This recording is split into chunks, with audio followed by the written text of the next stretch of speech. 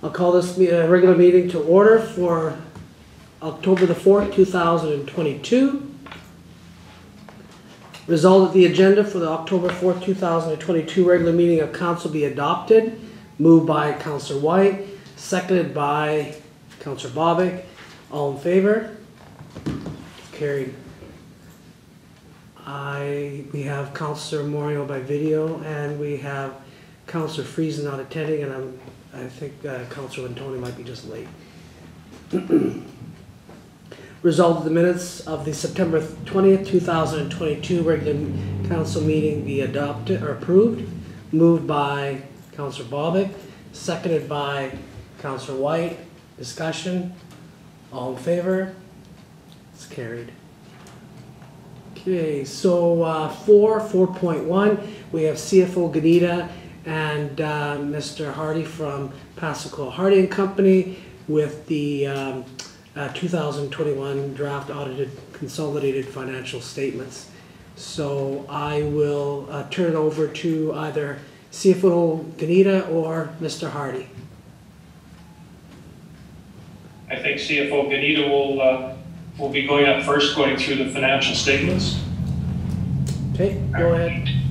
I will need to share my screen, please. Okay, yes, just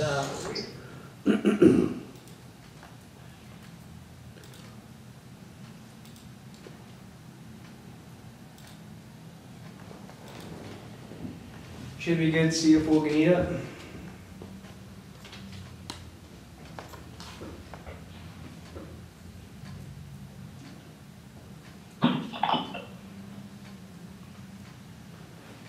Everyone can see it now. yes, thank you. So these are the consolidated financial statements, which means that every amount reported is a consolidation of all the town's funds, general operating, utility operating, capital and reserve funds, as well as all controlled entities and proportionate shares of government partnerships. Interfund and intercompany balances and transactions are eliminated. The controlled entities are the handyman and municipal developers, and the partnerships are the Medical Retention Recruitment Fund, the Library, the Recreation Commission, Airport Commission, Planning District, and RISE.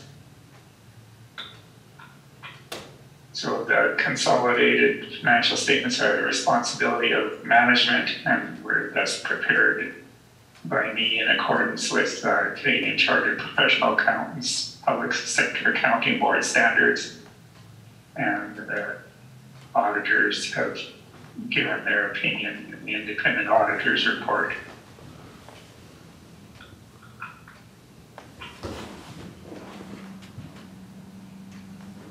The consolidated statement of financial position, page 6, you'll see that cash and temporary investments increased from 3.7 million to 5.8 million. That's a combination of there being a surplus as well as borrowing.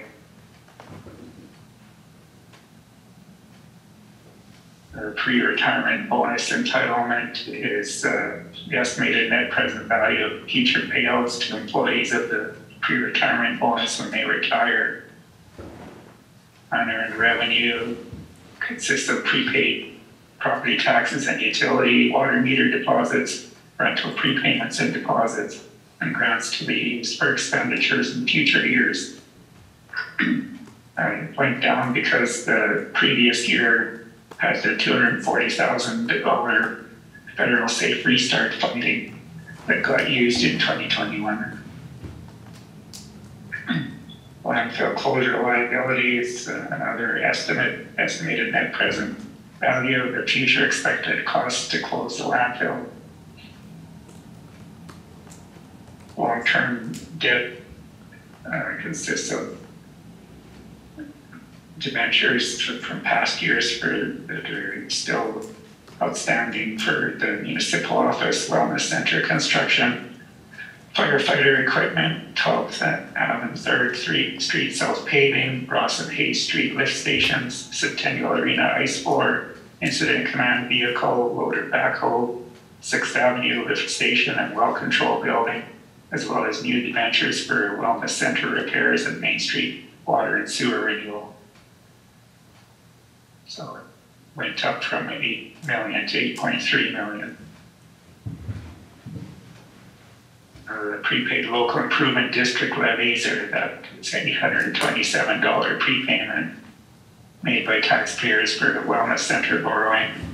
And it's amortized to revenue over the term of the debenture. Deferred government transfers is the federal and provincial funding repayable if the wellness center is closed before December 31, 2025. And that decreased from 3.2 million to 580,000 with passing another milestone in the funding agreement.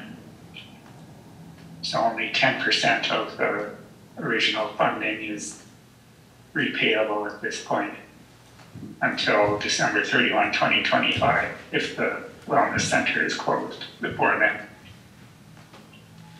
Tangible capital assets is the net book value of the town's capital assets, as well as those of controlled entities and government partnerships. The consolidated statement of operations shows the budget, current year actual and previous year actual. And the previous year actual has been restated. In the past, the contributions from other municipalities for the recreation facilities were shown as grants, part of grants other, but they got reclassified to user fees because it's a sale of service, so it got reclassified to user fees. So the prior period comparative amounts were moved to user fees as well. Property taxes increased $176,000 from the previous year's budget that was reduced for the COVID pandemic.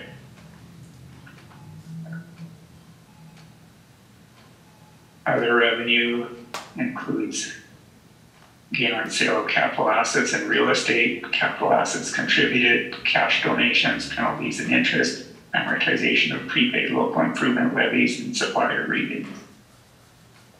Grants from the province includes $325,000 municipal operating, $454,000 urban policing, $240,000 federal city restart that came through the province, 8,000 handy van operating, 54,000 library operating. That's the town's share of the library.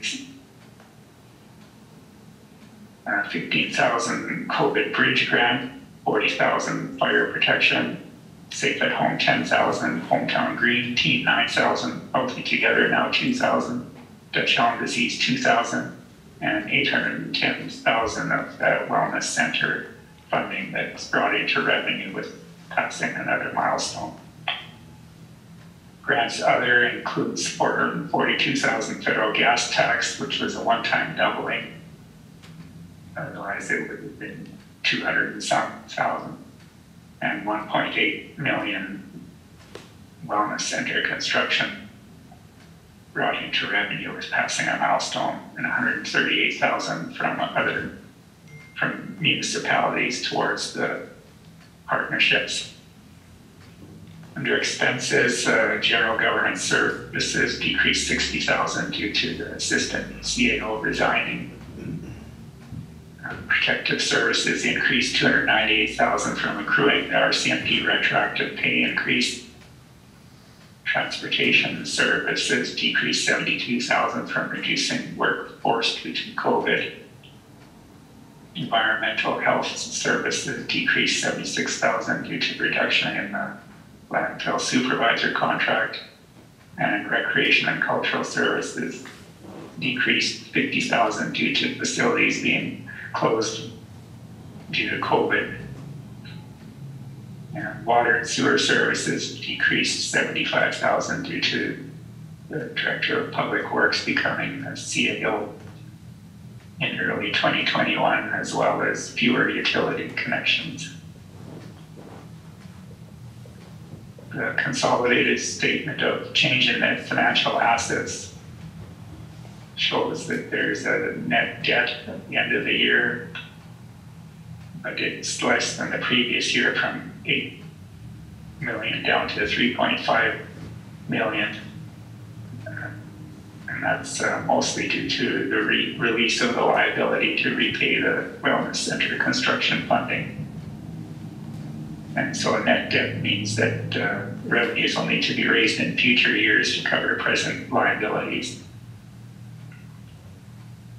The statement of cash flows shows where the cash comes from and goes to. So 5.1 million came from revenues and expenses adjusted from accrual to cash basis,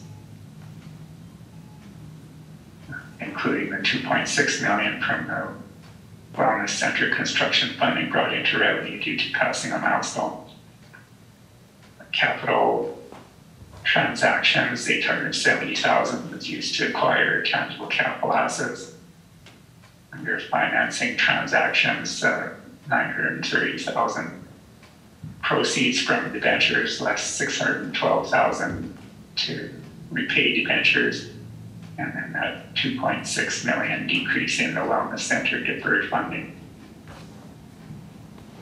So the increase in cash and temporary investments was 2.1 million. The notes to the consolidated financial statements, these preliminary ones just talk about the fact that the town is a municipality, significant accounting policies, financial statements prepared in accordance with public sector accounting standards. It's an accrual basis where revenues are recorded when earned and expenses when incurred.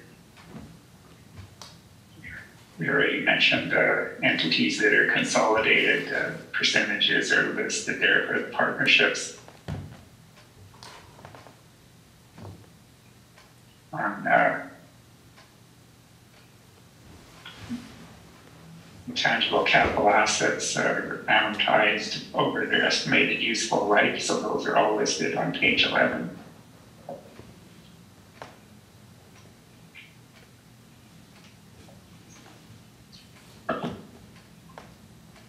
Bottom of page 12, there's a note about measurement uncertainty, the fact that there's estimates in the financial statements, the major ones being the useful lives of tangible capital assets.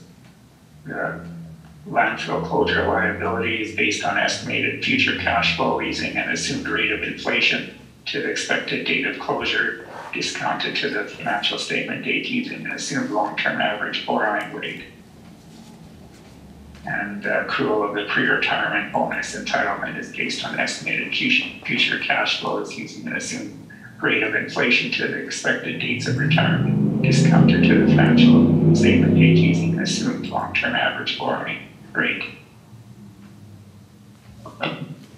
That's just the nature of preparing financial statements in accordance with public sector accounting standards, that there will be some estimates and assumptions, and those need to be disclosed.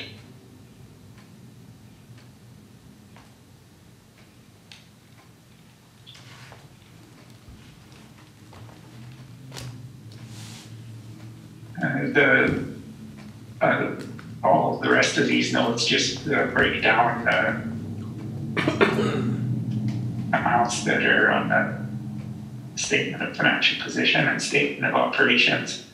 So you can see cash and temporary investments, and of that 5.8 million, the town has designated 3.5 to reserves for debt principal repayments and tangible capital asset acquisitions.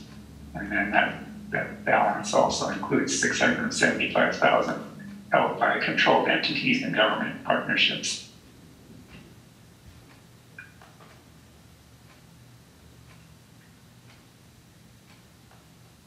Under Note 7, accounts payable and accrued liabilities, the trade accounts payable dropped from 716,000 in the previous year to 511,000. And the previous year included 205,000 payables for wellness center repairs. So those bills got paid in 2021. And other expenses, other accrued expenses went up from 57,000 to 394,000 with the accruing the RCMP and QP retroactive pay increases.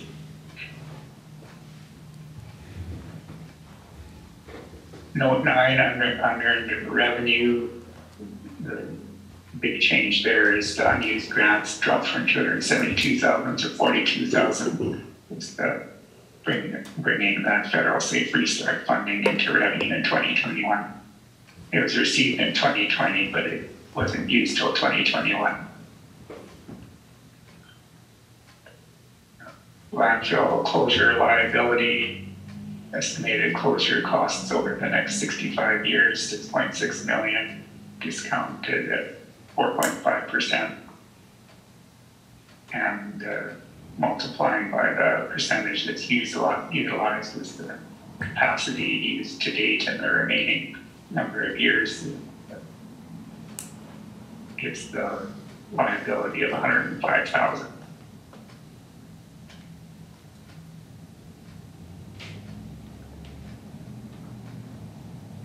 So we talked about the long-term debt. You can see the amounts there listed there.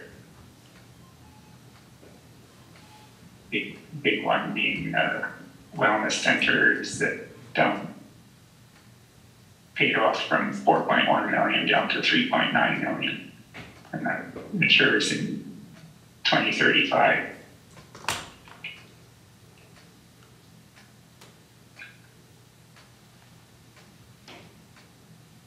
So you can see that the principal payments required in each of the next 5 years are 600 and some thousand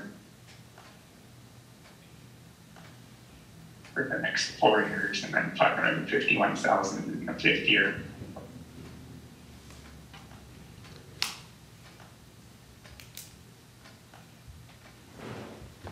Note 14, accumulated surplus.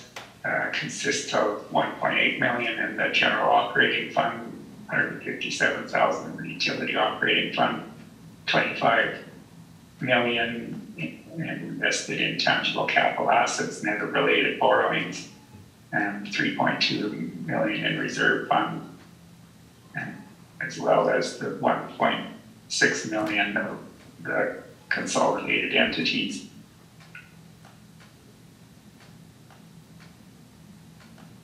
And you'll recall that over the past several years, the amount of money raised from a special service levy for police protection exceeded the cost of the police protection.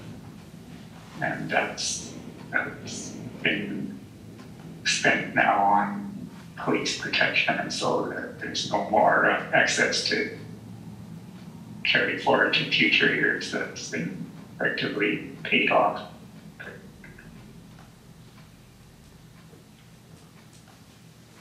Under Note 15 commitments, there's the policing agreement with the RCMP, Swan Valley Employment and Training Project, and 2 water plant projects.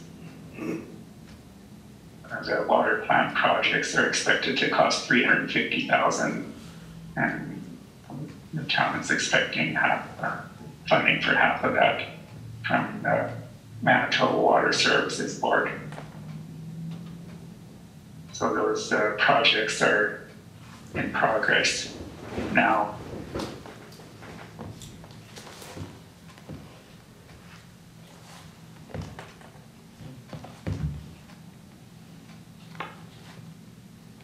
So going to the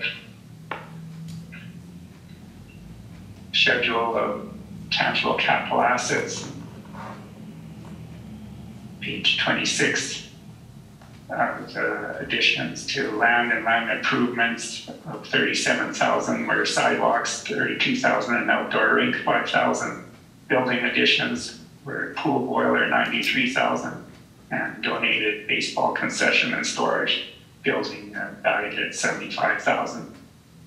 Vehicles, equipment, and furniture additions, $379,000 grader, $15,000 survey equipment, $29,000 firefighting equipment, $12,000 fuel tanks, $8,000 arena hot water tank, and $14,000 playground structure that's being installed in soon. Disposals included $43,000 trucks, $101,000 garbage compactor, $288,000 grader, and $34,000 tractor. The additions to roads, streets, and bridges was the Main Street curb and gutter.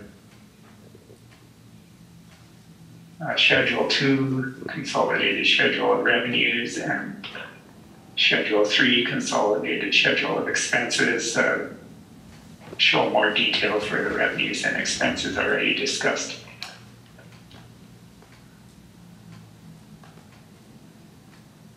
Schedule 4, consolidated statement of operations by program, is useful because it shows revenues, expenses, and net cost for each program.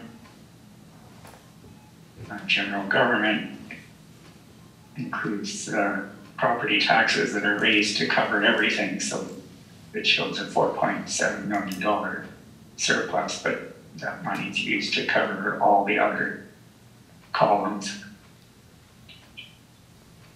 The net cost of protective services is $1.2 million.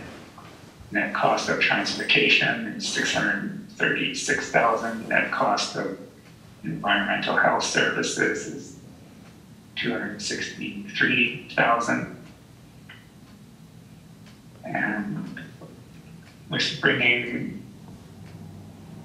the $2.6 million of wellness center funding into revenue, recreation and cultural services shows a $1.2 million surplus, but without that it would have been a $1.4 million deficit comparable to the previous year.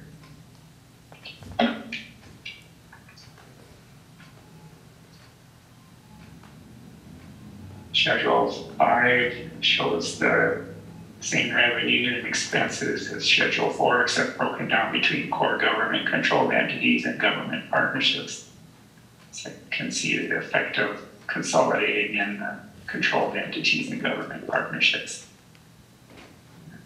The grants and contributions are negative because it's eliminating the transfers between the town and those entities. Schedule 6, change in reserve fund balances, transfers to equipment replacement reserve from the general operating fund were $170,000 budgeted plus $7,800 from the work crew truck rental, and the equipment reserve was used for $20,000 for the loader backhoe debenture payment and $299,000 for the grader purchase. Transfers to the fire truck replacement reserve, $40,000 as budgeted, plus $40,654 fire protection grant put into the reserve.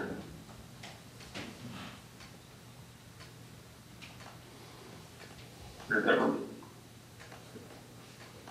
road improvement reserve, transferred $184,500 for 3 years, portion of provincial operating basket funding previously separate as the municipal road improvement program that got combined all into the basket funding. So the council made the decision to put the past 3 years into the road improvement reserve. And the recreation reserve, money put into it was $40,000 as budgeted plus $73,000 from borrowing for the whirlpool that was expended in 2020. And again, council decided to put that into the reserve for future recreation projects. And $40,000 was used for the pool boiler and access door. or the federal gas tax, 442,000 that the town received got put into the reserve.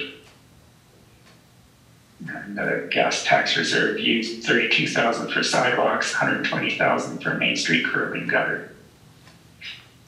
And then the utility put 50,000 into the lagoon reserve, and the surplus in the utility operating fund into the utility replacement reserve, 155,000. Schedules 8 and 9 show the financial position and operations for just utility that's required by the Public Utilities Board. They need that on a separate schedule for their purposes. Schedule 10 reconciles the financial plan that Council approved early in the year to the budget according to public sector accounting standards.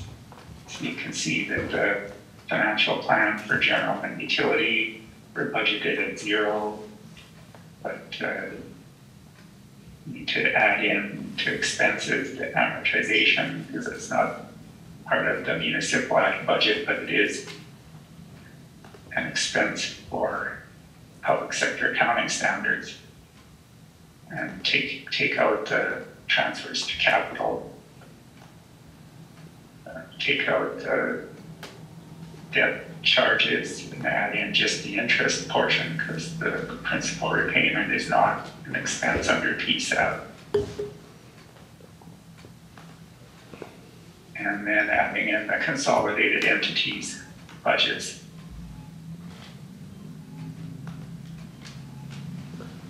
So transfers to from reserves and surpluses are eliminated because they're not expenses or revenues under public sector accounting standards. Schedule 11 shows the change in the taxes on the roll. That's at the beginning of the year in the tax levy and various other additions, the collections.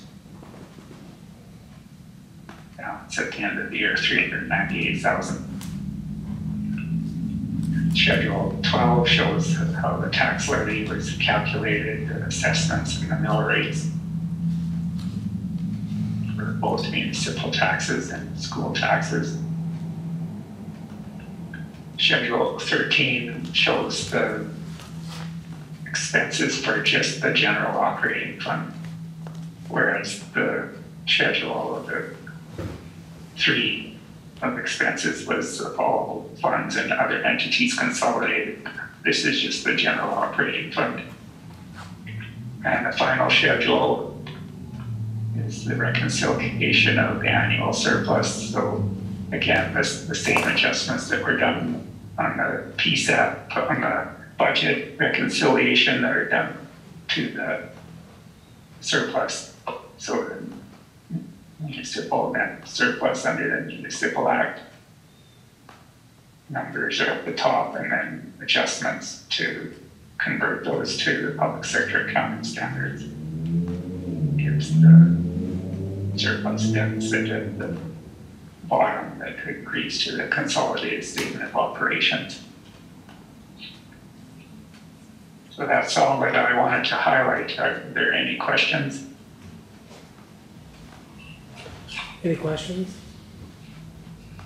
Councillor Moriaux, I can't see you, so if there's anything. No questions here. Okay, CFO Gnida, you can carry on. I'll turn it over to Mr. Harvey to present his audit. Okay. Findings. Thank you very much, Terry. Once again, a very excellent presentation, and you summarized the financial statements very well. Just a reminder to everyone that your CFO is the preparer of these financial statements, so management and those charged with governance are responsible for the financial statements, and Terry does an absolutely great job in the preparation of the financial statements, all the schedules, the notes, and so on. So we are doing a pure audit. We're auditing your financial operations, your financial controls, and the financial statements and the presentation. So in our audit report, the very important 2 paragraphs are right at the beginning, our opinion. So we indicate in here that we have audited the consolidated financial statements of the town of Swan River, which comprise of the consolidated statement of financial position as at your year end, December 31st, 2021, and the consolidated statements of operations, change in net financial assets, and cash flows for the year that ended, and the notes to the consolidated financial statements, including a summary of significant accounting policies. So these are all important components of your audited financial statements. And in our opinion, and this is the important part of the whole audit report, in our opinion, the accompanying consolidated financial statements present fairly, in all material respects, the financial position of the town as at December 31st, 2021, and the results of its operations and its cash flows for the year that ended in accordance with Canadian public sector accounting standards, as Terry mentioned in his presentation in your notes of the financial statement. So then the next few paragraphs, firstly, what's the basis for our opinion? We indicate that we did conduct our audit in accordance with, and we have some standards that we have to follow called Canadian Generally Accepted Auditing Standards. So our responsibilities under those standards are further described later on the next page. We believe that the audit evidence that we have obtained is sufficient and appropriate to provide the basis for our opinion. And then the next section is what are the responsibilities of management, which would be Terry, your CFO and finance department, and those charged with governance, which would be all the members of council for these consolidated financial statements. So management is responsible for the preparation and fair presentation of these consolidated financial statements in accordance with, again, those standards, Canadian public sector accounting standards, and for such internal control as management determines is necessary to enable the preparation of consolidated financial statements that are free from material misstatement, whether due to fraud or error. And as part of our audit, we do checks to make sure that those internal controls are working and functioning. And if they weren't, we would draw that to the attention of management and those charged with governance. And we have another letter that we'll look at right after this that indicates our findings in that respect. And those charged with governance are responsible for overseeing the town's financial reporting process. So this is all part of that process, is again the meeting for the approval of the financial statements, the presentation of the financial statements, and the presentation of myself, the auditor, to let you know what we found and what the results of our audit are. The next page simply summarizes what are our responsibilities as the auditor for the audit of the consolidated financial statements. And so our objectives are to obtain reasonable assurance about whether the consolidated financial statements as a whole are free from material misstatement, whether due to fraud or error, and to issue an auditor's report that includes our opinion. So that's what we have done here. We obtain reasonable assurance, and reasonable assurance is a high level of assurance, but it's not a guarantee that an audit conducted in accordance with our standards that we have to follow will always detect a material misstatement when it exists. So misstatements can arise from fraud or error and are considered material if they individually or in the aggregate could reasonably be expected to influence the economic decisions of users, which is basically yourselves or people that are going to loan you money, but provide funding and so on. So the decisions of users on the basis of these consolidated financial statements. And the next few paragraphs just indicate the types of things that we might look at or the types of things that we might perform. And in the very last sentence, we communicate with those charged with governance regarding, among other matters, the planned scope and timing of the audit and significant audit findings, including any significant deficiencies in internal control that we identified during our audit. So that's our audit report. Then we issue a letter that we call an audit findings letter. And I'm not sure, Terry, if you have a copy of that to present on a shared screen, but I can just work through the letter. It's a letter that we address to the mayor and members of council, and we indicate that this letter has been prepared to assist you with your review of the consolidated financial statements of the town of Swan River for the year ending December 31st, 2021. And at the time I wrote the letter, we look forward to meeting with you and discussing the matters outlined below, which is what we're doing right now. And we've completed the audit of the consolidated financial statements with the exception of the following items. And these will all be cleared off after these statements are approved at your council meeting tonight. So receipt of a signed representation letter by management. I think Deanna and Terry have been working on that today. Completing our discussions with council, which is what we're doing right now, and obtaining evidence of council's approval of the consolidated financial statements. So Terry will provide us with a copy of your resolution approving the financial statements. And at that point, then I can sign off on the audit report. So significant risks that we might incur. The main things that we look at are when we're doing our identification of significant risks during the audit planning and the performance of the audit. In this case, we didn't find any significant risks. We didn't identify anything that hasn't already been addressed by your internal controls and our audit testing. Significant matters that arise during the audit. We didn't make any changes to our audit plan.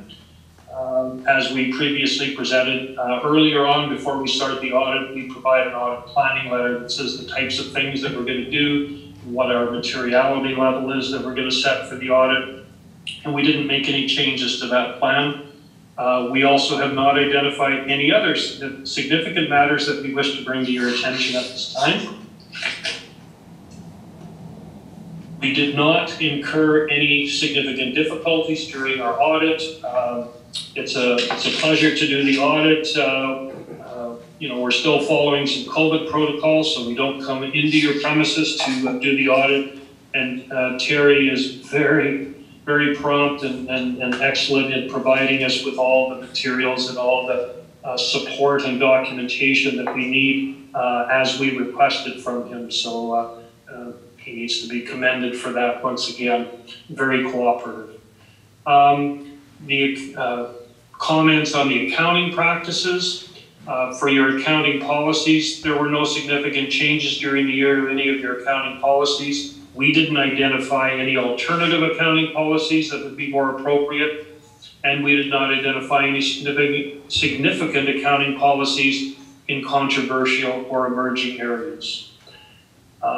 Accounting estimates, as Terry mentioned, in the audited financial statements, there are estimates that need to be done or judgments need to be done in preparing a set of financial statements such as these in the type of area that you operate in as a municipal government for the town of Swan River. So following significant estimates and judgments are in these financial statements, including your allowance for doubtful accounts, the value of your inventory, accrued liabilities, deferred revenue, the book value of capital assets, and the landfill closure liability. So these are all things that Terry mentioned in his presentation of the financial statements. And based on the audit work that we performed, we're satisfied with the estimates that have been made by management. We did not identify any financial statement disclosures that are particularly significant. sensitive or that require significant judgments that we believe should be specifically drawn to your attention, other than the deferred government transfers that are described in Note 13. And as Terry had indicated, they are almost all completely been transferred and reported into revenue now. There's just the one smaller amount that will be not forgivable until, did you say, I think Terry, it was like another 10 years? I believe it was. Anyways, there's only a small amount left of the original amount. Uncorrected misstatements, we accumulate any uncorrected misstatements that we identify during the audit and communicate them to management, but we didn't identify any. No misstatements during our audit, and nothing that required management to correct any misstatements. We did not find any or identify any control deficiencies that in our judgment would be considered to be significant deficiencies. We got separate communications that we have requested on a number of written representations from management in respect to their responsibility for the preparation of the consolidated financial statements in accordance with Canadian public sector accounting standards for government organizations. And we did not identify any other matters to bring to your attention at this time. So we would like to greatly thank management and staff for the assistance that they provide us during the audit. Terry does an exemplary job. Thank you very much, Terry. And that covers off my presentation. That's the audit findings letter and the audit report. Okay. Does anybody have any questions? Thank you, Mr. Hardy, and I would say thank you to your firm and also for your kind words towards our CFO. And we do know that we have a very valuable person there, and we appreciate that. Yes. And CFO Gnida, on behalf of council, we do thank you for your work and how you work with this firm as well. Any comments or questions from council? Doesn't appear to be, so thank you very much, gentlemen. All right. Thank you very much. Thank you. Have a good night. Have a good night. Have a great evening, everyone. Thank you. All right, so then moving on to 6.1, resolved that the letter from the Minister of Municipal Relations dated September the 29th, 2022 regarding the 2022-23 municipal operating grant be received. Moved by Councillor Bobick, seconded by Councillor Moriaux. Discussion? All in favor? 6.2, resolved that the letter from the Minister of Municipal Relations dated September the 29th, 2022 regarding the Mobility Disadvantaged Transportation Program be received. Moved by Councillor Councillor Delaurier, seconded by Councillor Moriaux. Discussion? All in favor? It's carried. 6.3, resolved that the building permits 5122 through 5322 with a total estimated value of $23,000 be received. Moved by Councillor Bobick, seconded by Councillor Whyte. Discussion? All in favor? It's carried. 7.1. Resolved the Director of Public Works report be received. Moved by Councillor Delaurier, seconded by Councillor Whyte. Discussion? Councillor Delaurier, then Councillor Whyte. It's not in your report, but where are we at with the backup generator project?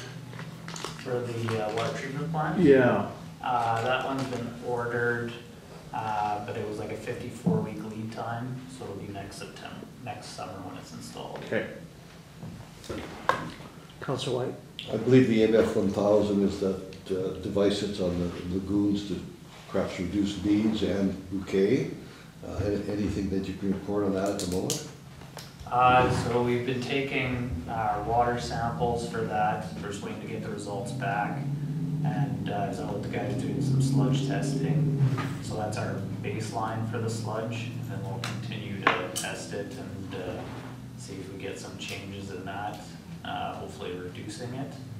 And when I was out there, the primary cell, the EMF, was just put in that one.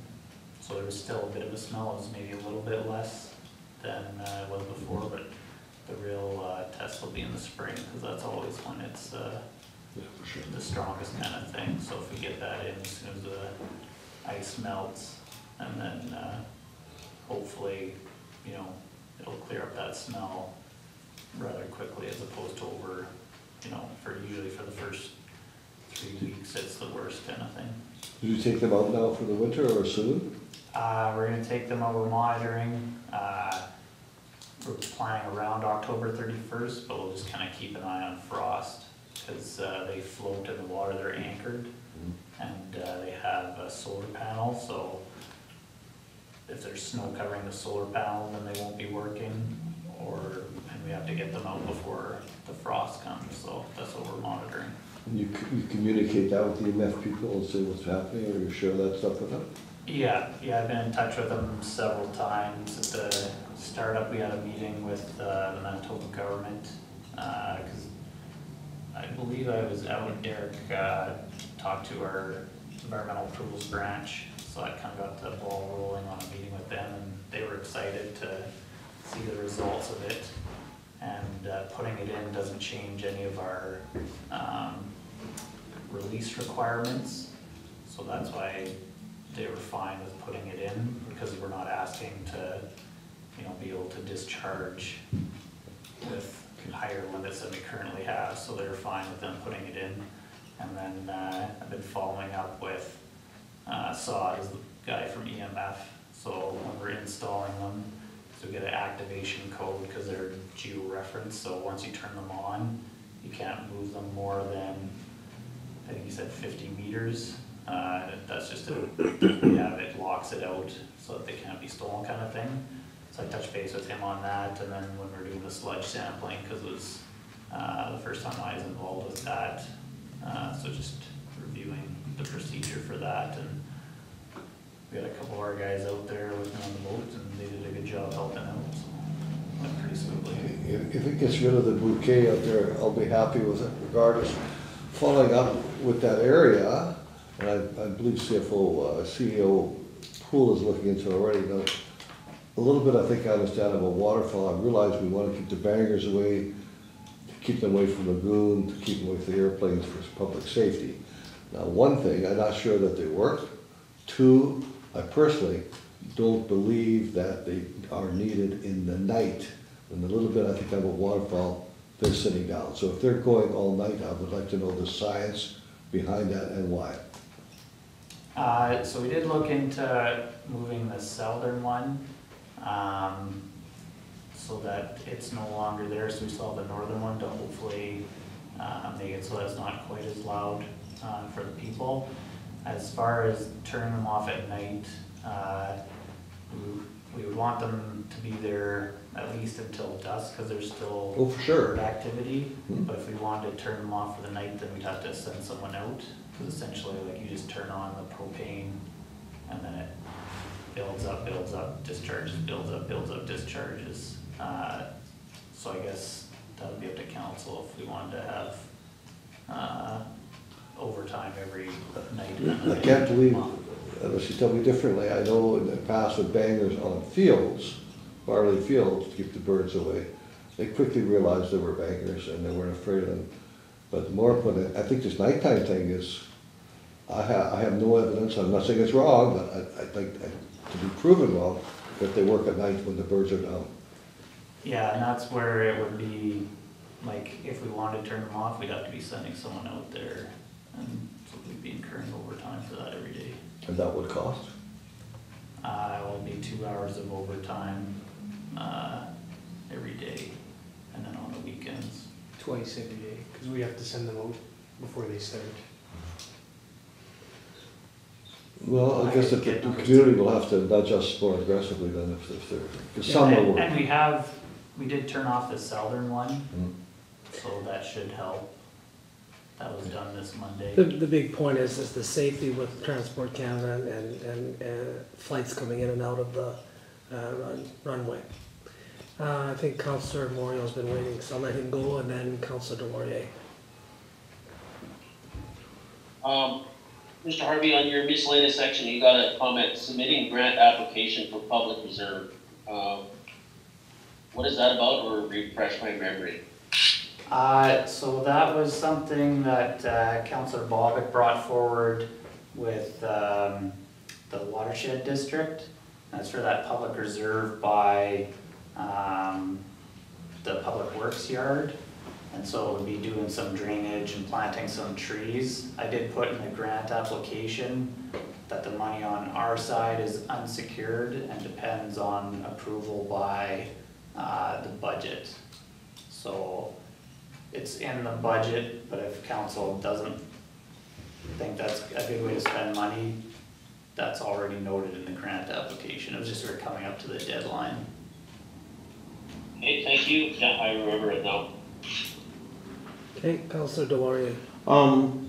Just going through a few of the other capital projects, seeing as it's getting close to the end of the year. The emergency generator for this building, where's that project at? Is that on the capital budget? We budgeted 35 grand for it.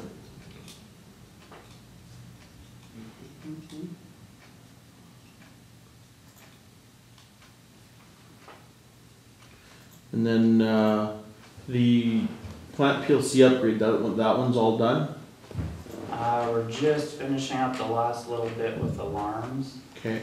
And then there was a change order because some of our analyzers weren't working, and there was money within the budget that they could replace those analyzers, so that'll be happening in probably November. And then the environmental assessment, I know they started on that, but when we'll receive like the report on that? That one is gonna be stretched out a little bit just because the findings indicated that the path we're going down might not be the best path, so with regards to renovating our existing lagoon. So that one may be a bit delayed before you get a report on that. So is the path that it is being indicated a mechanical system?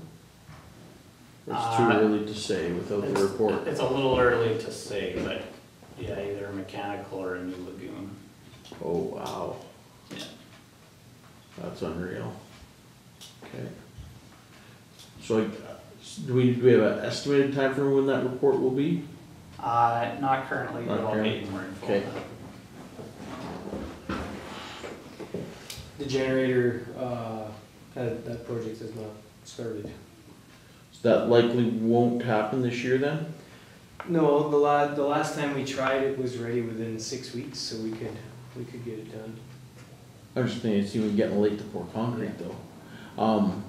I guess the only reason I ask is because that was borne by the general fund, so that 35 grand, how do we account for that? Like if it shows up next year and it's borne by the general fund again, we're either gonna, unless we set this money aside, it's either gonna get spent on something else and Miss it. yeah, and you end up taxing for it twice. And you don't really, because you bought something else that was obviously of value to the town, but this happens, it's happened a few times where, and it's caused confusion. I know with Councillor Moriaux brought it up the other week, you know, things that get put in multiple budgets, it causes us confusion. So I guess just things that, especially that are borne by, if they're borne by reserves, it's pretty easy, it just doesn't get pulled out of reserves. Yeah. But it's borne by the general fund, it can cause confusion in future years as, you know, all of a sudden it might appear that you're being taxed twice for it. This one would be born out of the surplus. Right, but the surplus went into the general fund, and next year, if it doesn't get spent this year, next year, and it shows up on the capital budget again, and there is no surplus, it's gonna get borne by taxes. I guess that's where my concern comes from.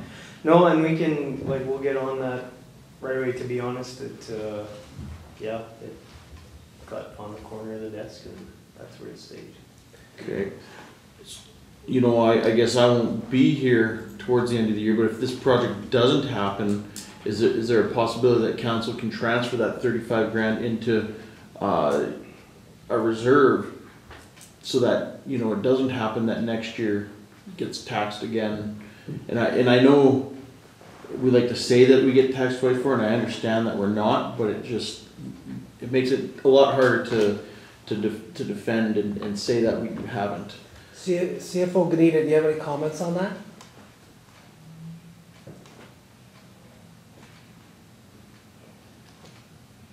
Yeah, as CAO Poole said, we had it coming from surplus, but there's no surplus column on the financial plan that goes to the province, so it seemed that going by general column that it was to come from surplus. Mm-hmm. And it shows up as the surplus on the income side of it. The surplus went into the general income side of it. You know, this will show up as an expense. So does that mean that we wouldn't transfer that $35,000 onto the income side? Is that what I'm hearing you say? Correct. Okay. All right. Councillor Bobick, is that on the same tune? I don't know if Councillor Moriaux is on the same tune as Councillor Delaurier or not, but you were next. I just want to speak a little bit. I see obtaining a quote for a stump grinder. Is that like a walk behind thing, or is that an attachment for the backhoe? We're looking at an attachment for the skid steer. Okay. So that we can go along. We're starting to get a list of stumps that we can cut, and it'd be nice to get on top of those, so we're not dealing with the sheets that are. So is this something that, is there any contractors in town that have these machines already? There is one contractor that has a walk behind one. Okay. Would this machine be something we could do the willows and the ditches with? If the banks aren't too steep, yes. If they're too steep, then no. Councillor Moriaux. Yeah, my thought was along Councillor Delaurier's line with that backup generator for their town office. I wouldn't be opposed to safeguard that money by proposing that we create a reserve for it to transfer those funds there, and then it's securely put in place and earmarked for that, so that it doesn't get lost or in confusion going forward, especially with new council members coming on in the next couple of weeks. Okay, I think that we probably can do that. Well, we're gonna try and Yeah, get some, we'll maybe have that in a resolution perhaps at our next meeting. well, yeah, give us a couple weeks to see what we can do. Okay, Councillor Delaurier. Well, I was just gonna say, you know, Mr. Poole seems to indicate that we might be able to complete that project yet this year, so I think that should be the Yeah. the first thing, but if we can't, then. Okay, perfect. Any further discussion? All in favor? Carried. All right, other reports. Start with council and Councillor Moriaux. Hey, not a whole lot. Had the committee of the whole meeting last Tuesday, where we discussed a few items. In particularly, we went over the animal control bylaw, which you'll see second reading later on this evening. Also, for the rest of council and public, our neighbors, Swan Valley West, their new fire department, Thunder West Fire Department, became operational last Friday at noon. So we still have some unanswered questions regarding that department as how it relates with ours, with running orders and responses and so forth. And administration and Fire Chief Fedorchuk is endeavoring to move forward and solve some of those concerns that we still have. I also, as part of my role with PMH and keeping close tabs and getting reports as often as I can regarding the CT scanner project, which is been approved for the facility here at Swan River, so keeping tabs on that, and I'll advise council as soon as I hear any major milestones on that. And besides just the airport banger concerns that we already discussed, I haven't had anything else for you guys. Okay, thank you. Councillor Bobick. Thank you, Your Worship. I have just probably more questions and comments, I guess. When we're speaking about willows, we talked about the willows on the way out to the golf course. I don't know what the road is. Has that been anything put forward to clean those off? If I see somebody cut a few of them down, but I mean, it's still pretty bad there. Yeah, we just did that temporarily while we're waiting for a contractor. Okay. Just to try and increase visibility, but we do have a contractor It's slated to do that is slated to do some work there. Perfect. Just like to speak a little bit on landfill. I talked a bit about having a meeting in the near future here. We'll wait and see what happens with the elections with our neighbors here, maybe involve them and the contractors, but I'll be getting a hold of Superintendent of Works and CAO to set something up after the fact, and we'll see where we go with. On that line of there, it's been noted that you can now remove stuff from the landfill with permission from the scale or one of the workforce out there, if it was all right to remove. One of the thoughts of it is in nutrition that all this is, there's lots of useful stuff out there. Some landfills have an area where they put useful stuff and people take it when they get it, instead of throwing it in the pile and people have to dig it out. So thoughts council could think of is something in the near future where we could do this. That may come at a price, because I'm sure the contractors are going to need to look after. There'll be some things some people think that are worth something and they might not be, and he's going to have to move it. With that being said, if there is a price, I would like to see it, and this is my personal opinion, if you're able to take something out of the landfill, then I will use Animal Protection League, did a donation, going to use $7 to come in, should be $7 to go towards the Animal Protection League. So these are just thoughts that I'd like to maybe have something nutrition by spring, or maybe my idea isn't worth the grain of salt, but I mean, it's something that comes. There seems to be lots of useful items out there that can be reused and help not go into the landfill. Speaking of that, I spoke with Watershed today.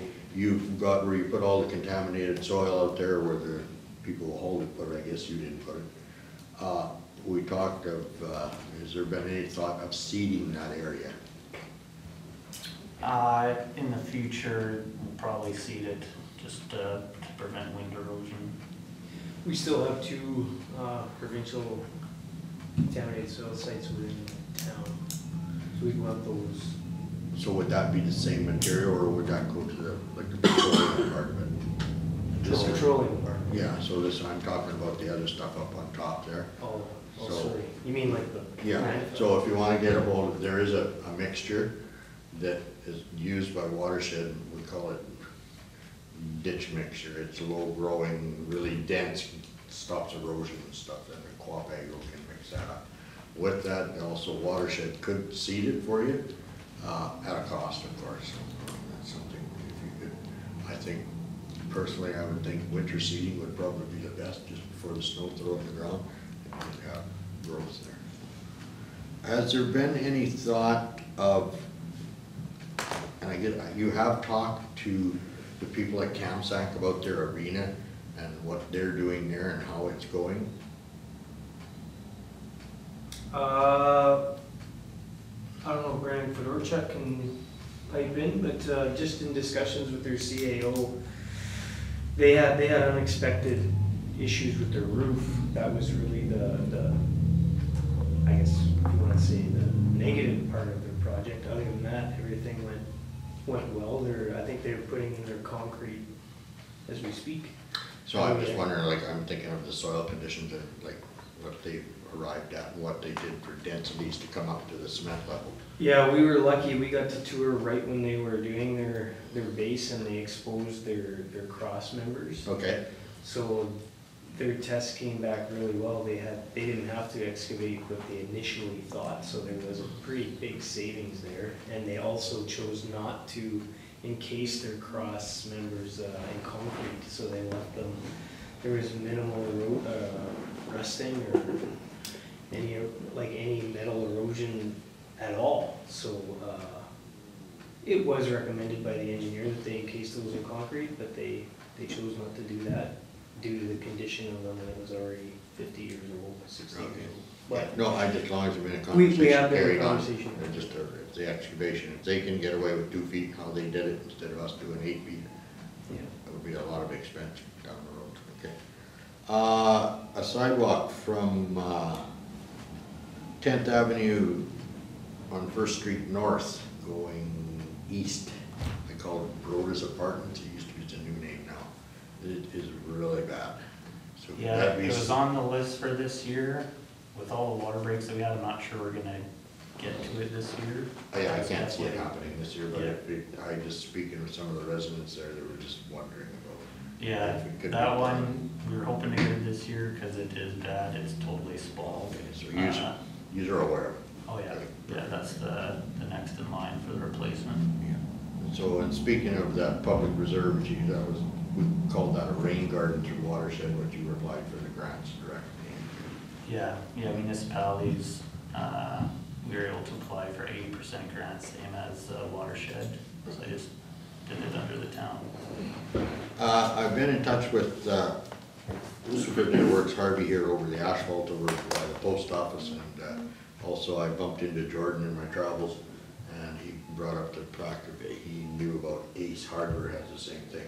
So I guess if I can explain, we're on the same page that right now it's a little late to do anything other than cold mix to put in there and stomp it in as best we can for now, and that maybe could be looked at next year to repair like we talked about, strip the width of a car on that street, or have a look at that street a little closer, so that when people get out to get the mail stuff, there's no trip hazards there. But there's also, which Jordan picked up on Ace Hardware there too, so I mean they're looking, so just to let everybody know that's not, and hopefully that'll be done in the near future. I do believe that's it. Thank you. Okay, thank you. Councillor Whyte. Continue on reports. 21st September, I had the opportunity to help out Swan Valley Snowmobile Club, and guys are in need. They had a lot of trails that need to be replaced, and I so appreciate the work they do for the valley as a whole and the monies they bring into our community. So I said, why don't you just get a group together, come and approach council, tell us the things you do and what your needs are, and we'll talk about it. So I'd ask you to consider helping those guys in growth, because they're a pretty positive group. On the 21st, I attended the Swan Valley Business Consortium meeting, and the thing that permeated the whole discussion was better communications and how to communicate. And it appears, regardless how efficient as a newspaper is, Facebook is, there are people that don't get the newspaper, don't look at Facebook, don't have TV, don't have a radio. They're a minority, but somehow we have to do a better way at communicating with those people, and I'm not sure what that way is. On the 22nd, I had the pleasure of going with Council Moriaux, myself, the mayor, and Poole to Southwest for the opening of the new governance building. It's a beautiful building, a lot of pretty industrious, hardworking people in there, and lots of community support. Then on the 23rd, I went to Wispy-Sippick for the opening of their new school, which is a beautiful facility, spotless, everybody's in there with socks on, and neat to see how they respected the building. And then after that, we went to the George Principal building, and one of those rooms, one of the big rooms, is sort of like a small gym, was named after Buddy Brass. A man is so revered in our community, a visionary, a positive guy. So I brought greetings on behalf of council and the mayor and our community, and it was a pleasure to do that. And on the 26th, we had the cow, which we talked about briefly, and we talked a lot about rink options, and still a work in progress. On the 29th, I had a Zoom interview with Charlene Gulak. She's a new rural Manitoba Economic Development Officer, and looking at ways for economic development in our community. And it was generally believe we would wait till post-election and to see what process, what way we could do. But she said she would come up here and meet with our council, any council, to look at ways that we can do a better job through economic development, which we have to do. And the 30th, I went to the Truth and Reconciliation Walk. And again, I brought greetings on behalf of town, council, the mayor, and the community. Like 3-4 times more people than the one 2 years ago. It was pretty moving. A couple of elders spoke, and quite a positive things, how we can work together and get things, can't forget, gotta forgive, gotta move on. So I was pleased to be part of that. Somewhere in the future, I would like a report from Deputy Mayor Wintoniw on what's happening with COPP. Are they happy, the unhappy, how many people, where's it going, what are they doing? Because I'm not privy to what that's all about. And somehow I think we do. I know the mayor's got that on his list too.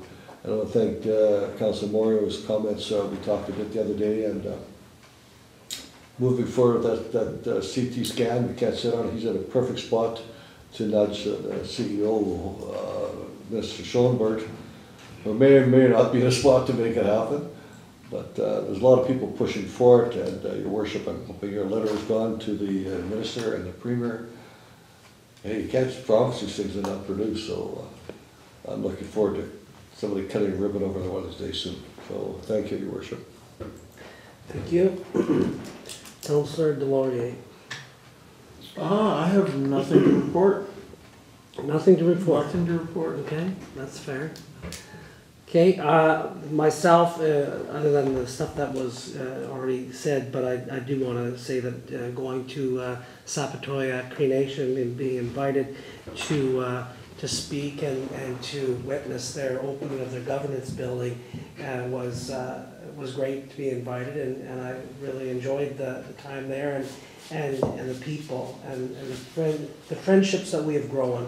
I think that's one of the biggest things, and they recognize the partnerships the chief had mentioned, and some of their councillors and citizens, that they recognize the partnerships and the growth that we have between Sapatoya Cree Nation and the town of Swan River, and our commitment to continue the growth with that, and with also with Wisquisipic and Métis government. So we're continuing on, and we'll do the best we possibly can. So, and then other than that, I've been working with CEO Poole on the new inaugural meeting with our new council coming up here on the 27th of October, and it's looking good. We got a good presentation put together, and I've also had a chance to meet up with the members of council that have been, I guess you can say, they've been elected, and we'll be meeting with everyone prior to the election, or I mean the inaugural meeting, to discuss, appointments and committees and so on. So that's ongoing.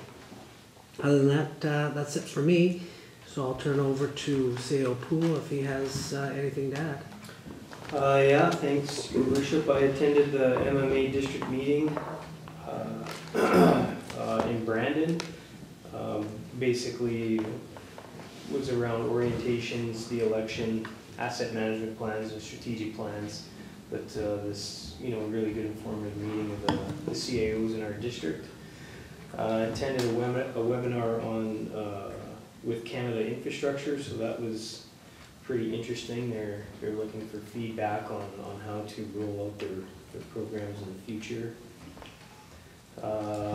As His Worship mentioned, drafting orientation for new council, the service review to follow, and the resource management plan and strategic planning updates. All those workshops are being drafted.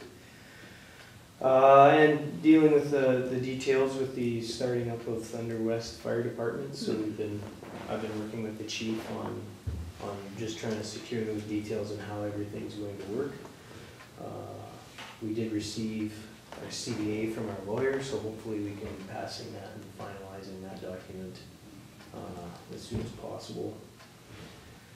And again, had the privilege to attend the Sapatoyak new band office opening with the mayor. That's it. Okay, perfect.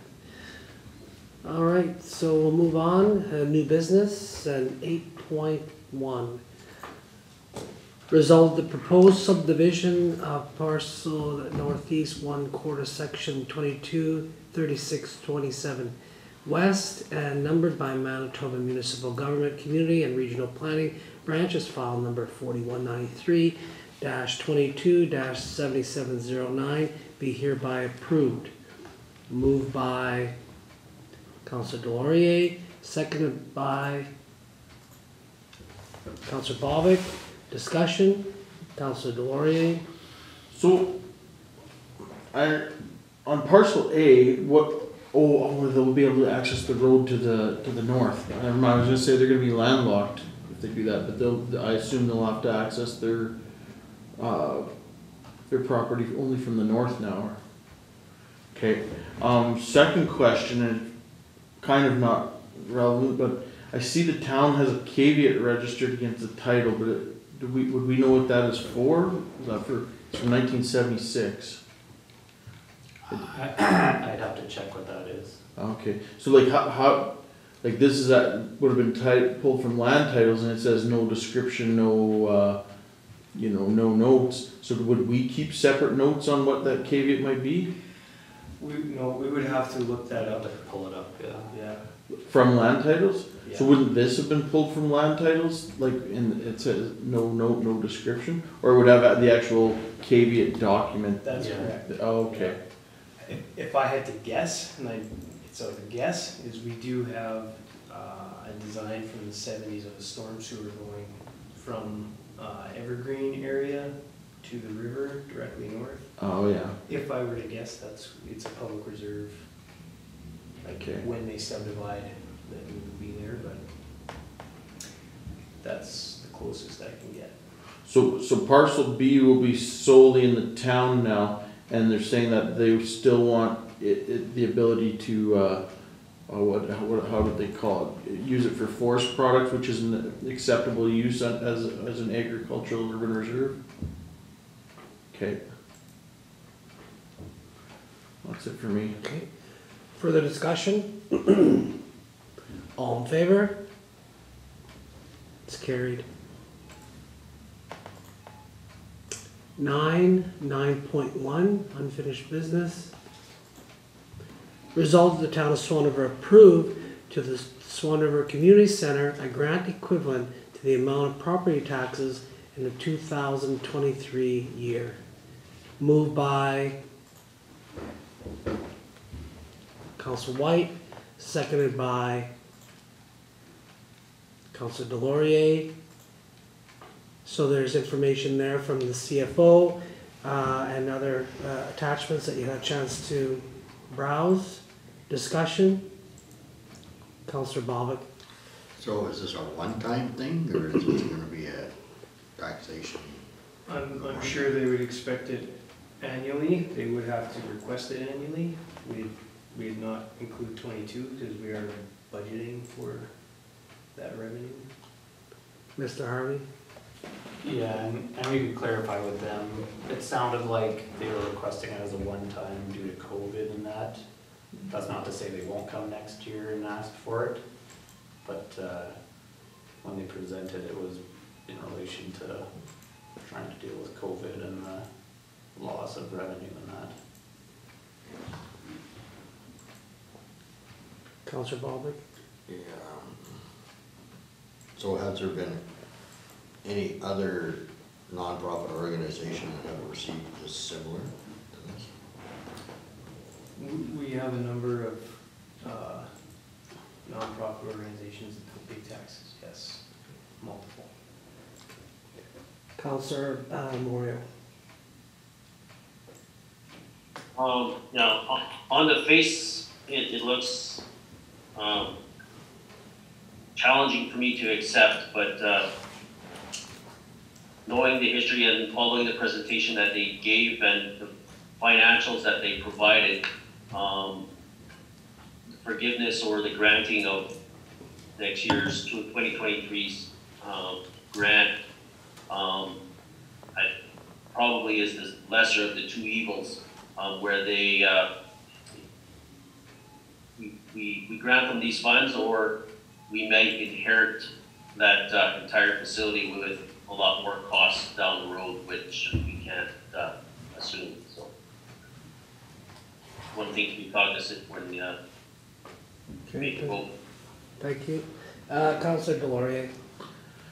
I guess just a comment to those councillors who may be finding issue with approving this. I think it's important to keep in mind that, you know, in the upcoming months and in the past couple months, but in the upcoming months, we're going to be talking about subsidizing a certain segment of the population's recreation choices to the tune of millions of dollars, and we subsidize them to their operating costs for their recreation choice to, you know, the tune of $250,000 in operating every single year. Yes, we own the building, but I mean, that's what we're doing. We're subsidizing somebody's recreation choices. And here we have a group who has stood on their own 2 feet for a long time, and the town has not had to give them very much, and they finally come asking for a little bit of help. So I think we need to keep some perspective on the fact that yes, arenas are the heart of the community, whether you're in hockey or not. That, you know, they're a gathering place. They're a place where you know, they make communities vibrant. But I think curling rinks have that just as much. And you know what? They appeal to a broader age spectrum than arenas do. As far once you age out of playing hockey, you can always pick up a curling broom almost until you're ready to go to the home. So, so you know, I think it's important to keep in mind. And you know what? I don't do either two sports, but I think it's important to keep in mind that we almost take for granted that, yeah, we're going to dole out money for hockey, and here we have an opportunity to you know, maybe make sure we can strengthen a group that owns their own building, operates their own building, and hopefully this is a one-time thing. So I think it's just important for councillors to keep in mind that when they're making this decision. Councillor Bobick. I guess that's why I asked a question if there's any other. I did the short version and you did the long version. Both on the same page. Mr. Poole? If I may, and I may be out of line, but if we're gonna do that, can we reduce the rink subsidy to the amount that we're getting at curling?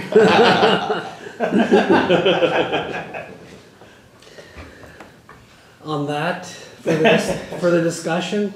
Go ahead. Should we clarify in the resolution that this is a one-time grant? You know, and if in a subsequent year they think they need another grant, they'll have to. Well, it's stated it's for 2023. Well, no, it's stated that it's equivalent to the amount of property taxes from the 2023 year. It doesn't say when we're going to pay it. It doesn't say anything. It kind of leaves a little bit open. Council can make an adjustment if the mover and the seconder agree to it. Who's the seconder? Me? I agree to it. Okay, so how do you want to change it? I can add for the year 23 at the end. Equivalent to the amount of property taxes in the 2023 year, for the 2023 financial year. Yeah. Or approve a one-time grant equivalent to the amount of property taxes in the 2023.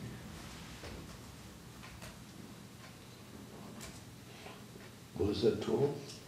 It'll be like $8,000 roughly. Well, I guess we don't know because it depends what you guys are going to do to the taxes in 2023. We got the last tax? Okay, refresh.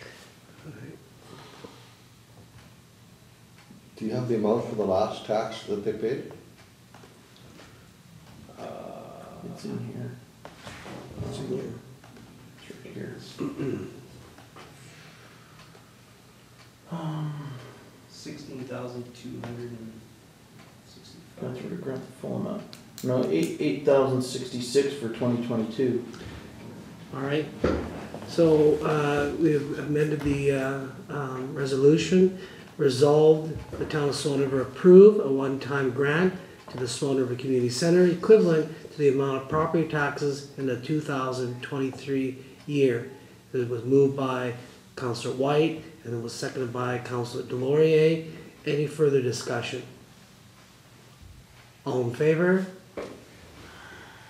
It's carried.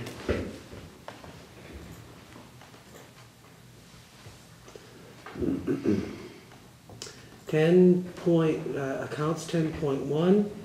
Resolved that the accounts as follows be hereby approved for payment. General accounts checks number 29437 to number 29471, totaling $418,585.83 as listed on Schedule A. Payroll accounts checks number 5176 to number 5183, totaling $92,449.49 as listed on Schedule B. Payroll accounts checks number 5184 to number 5192, totaling $103,562.95 as listed on Schedule C. Direct deposits totaling $1,964.72 as listed on Schedule D, and direct deposits totaling $895 as listed on Schedule E. Moved by Councillor Bobick, seconded by Councillor Moriaux. Discussion? Councillor Bobick.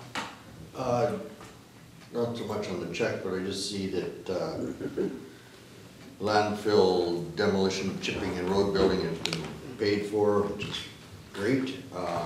The measurement was done by you, I take it. Is it GPS you use on there? Yeah. So I just want to speak a bit about that.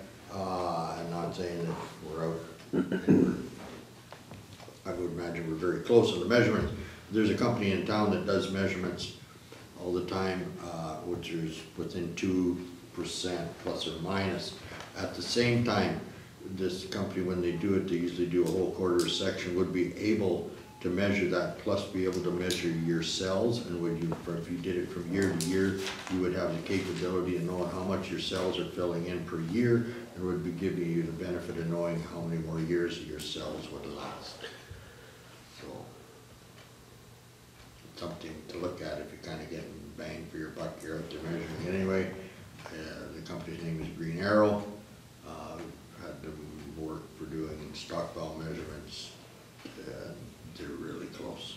So just if that's something that warrants your time to be somewhere else, that's, and again, goes back to cost, but at the same time, not so much measuring that, as this has brought it to my attention, that you would know what how long your cell is going to last by that measurement every year if you did it on the exact dates or whatever you would how long your cells would last. Just a suggestion. Just another, I see water bill for hauling water out there. There was talk of putting a tank out at the landfill with a pump for the summer months and draining it in the winter, which I think would be a great idea. Small fires turn into big fires. If you can do it, something to look at. Yeah, we were gonna look at one tank that we have in the yard. Okay. I'll follow up with Jordan though on what you if got. that's suitable. Okay, great. Further discussion? All in favor? It's carried. 10.2. Resolved that the Town of Swan River's draft consolidated financial statements for the year ended December 31st, 2021 be approved and the independent auditor's report thereon be received. Moved by Councillor Whyte, seconded by Councillor Bobick. Discussion? All in favor? It's carried.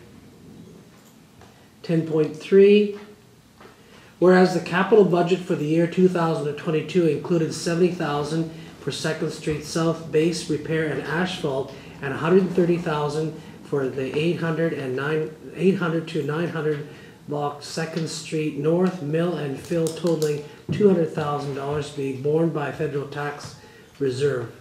And whereas the 2nd Street South base repair and asphalt, 800 to 900 block 2nd Street North, Mill and Phyl, and Rose Avenue excavate and fill projects have been completed at a total cost of $195,910.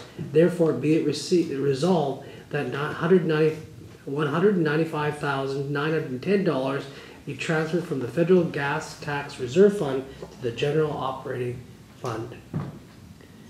Moved by Councillor Bobick, seconded by Councillor Moriaux. Discussion? All in favor? Oh, sorry, I'm sorry, Councillor Moriaux. Your hand on the screen kind of blends in with your backdrop there, so I missed it, but my apologies. So I take that back and go ahead. Yeah, no problem. Just a general question here for Mr. Harvey. The extra funds that we got from the provincial government this year, 30-some thousand or whatever, for road repair due to flood or whatever it was all the reason for it. Where's that money being expended? Is that going into the road repair fund since it's not being expended, or? No, it was used to cover some of the patching. So we did some additional patching work around town. Areas where there was gator cracking and potholes, like First Street North and out by the highway. And so that the money that we spent there will be charged against that. Okay, perfect. Yeah, I follow you there. Perfect. Okay. Further discussion? All in favor? It's carried. 11.1. Result of bylaw 21/2022 being a bylaw to consolidate and amend our animal control bylaws be read a second time. Did we miss 10.4? Oh, I did too. Sorry. Let's go back to 10.4. Whereas the capital budget for the year 2022 included $45,000 for landfill shredding and road building, of which $10,000 for road building was to be borne by federal gas tax reserve. And whereas said road has been built at a cost of $9,360, therefore be it resolved that $9,360 be transferred from the federal gas tax reserve fund to the general operating fund. Moved by Councillor Bobick, seconded by Councillor Whyte. Discussion? All in favor? It's carried. Okay, let's try this again. 11.1. Resolve that bylaw 21/2022 being a bylaw to consolidate and amend our animal control bylaws be read a second time. Moved by Councillor Delaurier, seconded by Councillor Moriaux. Discussion? Councillor Bobick, and then Councillor Moriaux. So what are the changes that stand out? So we were directed to go back after first reading that 13.1 on page 23 was a little too strict because there could be casual people riding horses. So we did add a section D to 13.1 that basically stated people must follow the Highway Traffic Act. They're allowed on road allowances, but not on sidewalks, pathways. There should have been parks in there, but etc. I know etc. is a bad thing to have in a bylaw, but the deal of it is if someone wants to casually ride their horse down the road, they have to follow the traffic rules, and they can.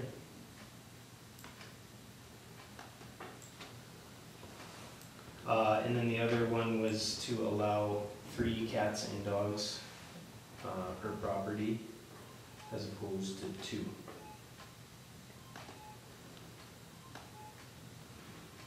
Did you catch that, Councillor Bobick? Yeah, and just, and then at the same time, so you can have 3 dogs, but you can also have a visitor for 180 days? Is that the way I read it? Yeah, if you had, where are we? 1 visitor? 2 visitors?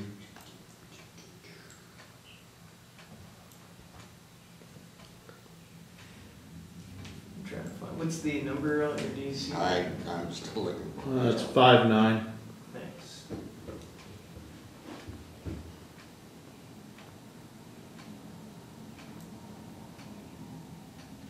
Right, so, 104 days, pardon me. yeah, somebody's dog sitting, you know, Yeah, and which is they've fine. got 4. Like, you know, I guess 100, that's a pretty long time. I guess it's, so it's 1 extra, not 10 extra. That's correct. Okay, perfect, thank you. Okay, Councillor Moriaux. Mr. Poole or Mr. Fedorchuk, I know we had talked about, in our deliberations last week with the cow, regarding, animals that are not for breeding purposes, to be spayed or neutered, the requirement to be that. Was that put in there or talked about and? I know that went in my notes, but I don't think that made this draft. We were going to put I don't see it, that's why I'm asking. Yeah, we were going to put it right in the beginning. Okay. I will make that note again. Okay, and then the second one that I know we talked about, but I don't see it either, is for cats to have like an ID tag, doesn't need like a license, but just a owner contact number. ID tag, no license. Okay, that is the exact reason why we only put second reading in. We didn't want third. But we will make sure. So in general, just I guess like regarding the spayed or neutered, are we requiring this, or are we just kind of, you know, hey, it should be spayed or neutered? Like, do you want this as if it's not spayed or neutered, is there a penalty? Like, it's going to be tough to enforce that. Like, we're not going to be able to enforce that very well. So I guess it can be a whereas statement where the town is of the opinion that animals should be spayed and neutered. Councillor Moriaux, you're kind of still on, so I'll let you keep on going, and then Councillor Delaurier, and then Mr. Harvey can go after. Okay, so maybe I would make the suggestion on that, is that any at-large cat that's impounded by the bylaw or impounded, and if the owner is not operating breeding premises, that the animal will be spayed or neutered before returned.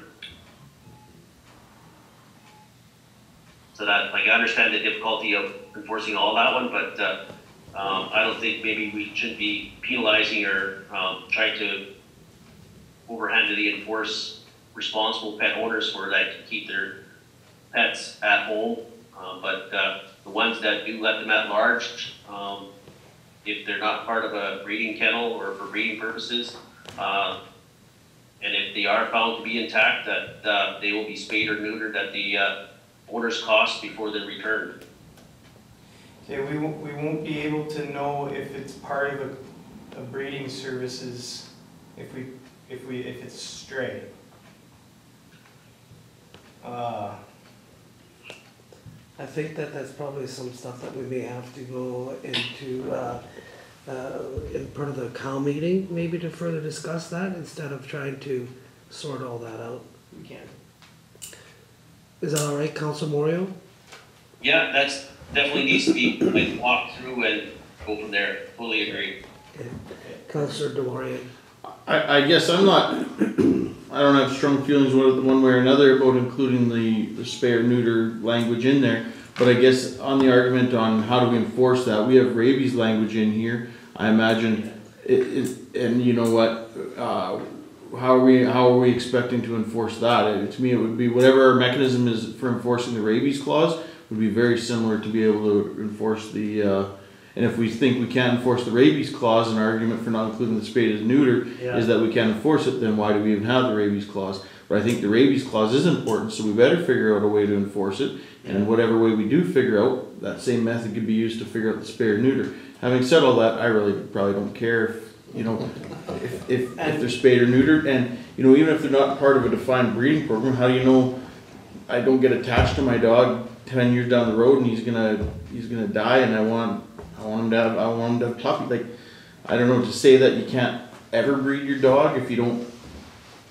make it a specific part of a program, and in the end what you'll end up having is, oh yeah, these are breeding dogs. People will just say that because there's no, I mean, are we going to expect people to actually register with like a breeding organization for mutts? There probably isn't even breeding organizations for mutts. So to me, it does open up a whole can of worms the enforcement part is probably not necessarily a strong argument against it, because we need to figure out a way to enforce it for the rabies aspect. Right. Yeah, and we take advantage that they do go to a veterinary clinic now. If we had a pound, they would not be too easily tested, because that's how it's done. Yeah. Thank you, Councillor Delaurier, and I'm sure that we are going to miss you. Mr. Harvey. So as far as the enforcement for the spade or neuter, I'm not sure about spade, I don't know the details of that, but for the neutered, it could be determined for the ones that are at large. So when they go to the vet would be able to say this one's intact, and it could be a fine based on that. So there's like an at-large fine, and then an intact, so you could have the fine that way. So then that wouldn't capture the people that have it in their house and don't have spay or neuter, but if it's not at large, it's not as much of an issue. And then the other thing, potentially, and this is just me thinking just in response to your comments, but for the breeding, if breeding is a way of making money, then they should have a business license. So if they don't have a business license, then they're not breeding, or if they're breeding, then okay, then buy a business license. Or if you're just gonna give them away. No. That's up to council. Go ahead, Councillor Delaurier. And I guess I like that, having a two-tiered fine system, because if you're choosing not to, I like that a lot more than arbitrarily taking, you know, stray dogs and all of a sudden I think that would open up a whole can of complaints. Oh, you went and neutered my dog without my permission and all this. But if you have a two-tiered system for fines, you know, it would cause those who choose not to get their animal spayed or neutered to really think twice about, oh, it's going to cost me $500 instead of $250 if my dog, you know, decides to wander off. So I think that is a good avenue to pursue, rather than, you know, are you part of a breeding program and are you not, and all that. I like that a lot. Looks like Chief Fedorchuk likes to chime in, so go ahead. Sorry not to extend the discussion, but our biggest issue is stray cats. That's where I would direct my focus to, and we could contact Mountain. I believe they're part of a program that their stray cats are picked up, neutered and given shots, and their municipality pays for, I believe it's half of the system, which could be something we could look at. Any impounded stray cat without an identification tag that is intact could be neutered. Okay, well, we'll have, I think, more discussion about this next Tuesday. So we'll just have to make sure we're prepared for it and be able to close it off. Further discussion, Councillor Delaurier. Not on the content of the bylaw, but more on procedure. So right now we have second reading here. If it comes to a future meeting, we have third reading, and it won't have the draft language and it won't have the stuff crossed out. I'm assuming, you know, how you change 2 to 3. It would have like the final document in it. Does that final document, when it gets passed by council, does that go in the minute book as part of the, or where does the official copy live? Well, we have like our bylaws book, but unless it's in the resolution as Schedule A goes in the minutes. Okay, but the actual bylaws don't become part of the minutes? We update, we have our own system for tracking bylaws, so that we're not, Yeah. we'd be very, very unorganized if we didn't have.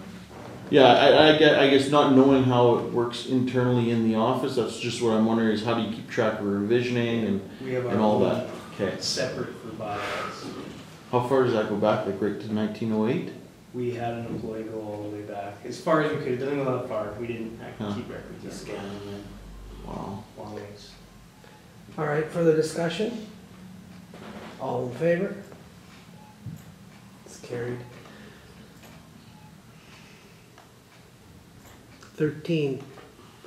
Resolved that pursuant to sections 152(3) of the Municipal Act, council go into committee and close the meeting to the public. We're going to be discussing fire services, rural water agreement, and charging stations. We can add personnel.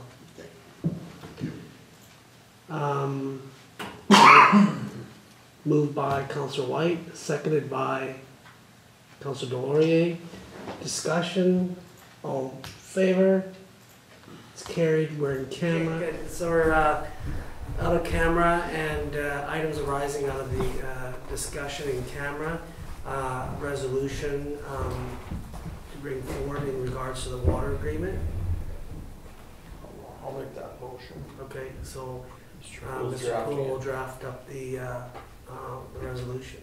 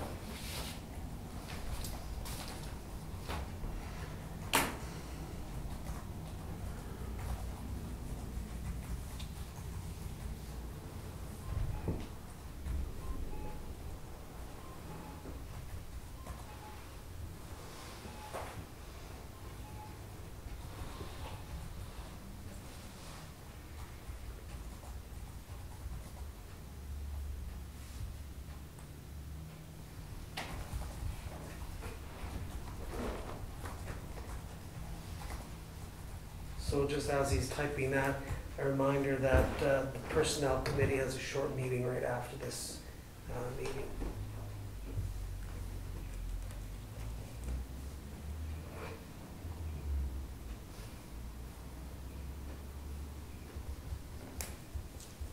Okay. Update 15.1 should be.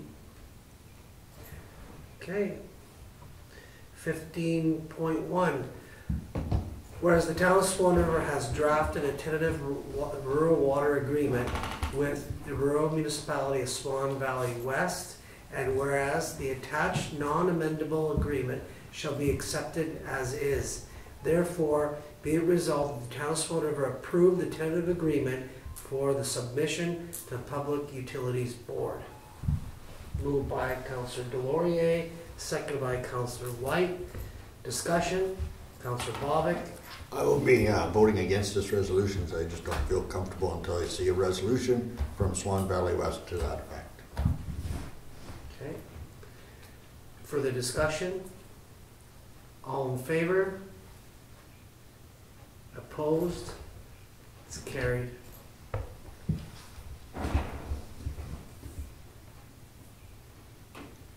Result of this regular meeting of council now be adjourned at 10:09 p.m. Moved by Councillor Bobick, seconded by Councillor Moriaux. Discussion? All in favor? It's carried. We're adjourned.